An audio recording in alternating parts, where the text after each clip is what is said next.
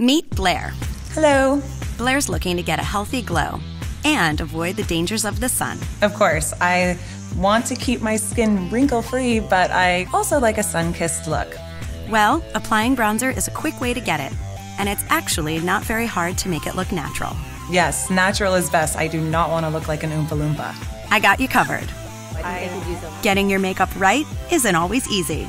No one is born a makeup pro, but Allure is here to help you get the look you want. You've got questions, we've got answers. This is Allure's Beauty Basics. First, get under the brightest light you can and grab your tools. Foundation, concealer, powder bronzer, a powder brush, gold or bronze eyeshadow, eyeliner, blush, and rose or nude lipstick. Start by applying any foundation and concealer as you normally would.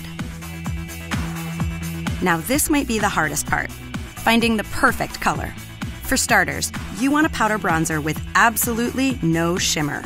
Then, since you're naturally pale, you want a bronzer that's more beigey or honey-colored, but with rosy undertones. All right, how does this look?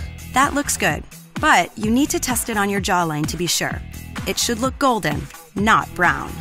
It's very slight and looks pretty natural to me. Good. You don't want anything that looks dark or sparkly or fake. No, nothing worse. Swirl a big, fluffy brush over your bronzer. Is that too much? Whoa! Yes, way too much. You always want to tap the brush or blow some of the powder off. Now you want to brush the bronzer wherever the sun would naturally tan your face. Over your cheekbones, across your forehead, down the bridge of your nose, and on your chin. Basically any high points. Like that? Yep, that looks good. We just need to soften the edges a bit. Okay. So you don't have obvious powder lines. Use the same brush and move along the edges in little circles. Oh, okay. So the lines are much more blended this way. The circular motion buffs out any streaks. It's so key to bronzer looking good. Okay, we're almost done. But you need to dust some rosy blush on your cheeks to make it look natural, because bronzer on its own can look flat. Okay, so it gives it some dimension? Exactly.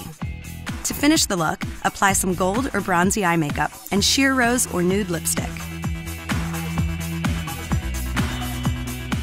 I love it. It looks great. I feel like I just spent a day at the beach. If you'd like to have this beachy bronzed look and for other beauty tips, subscribe to the Allure channel below.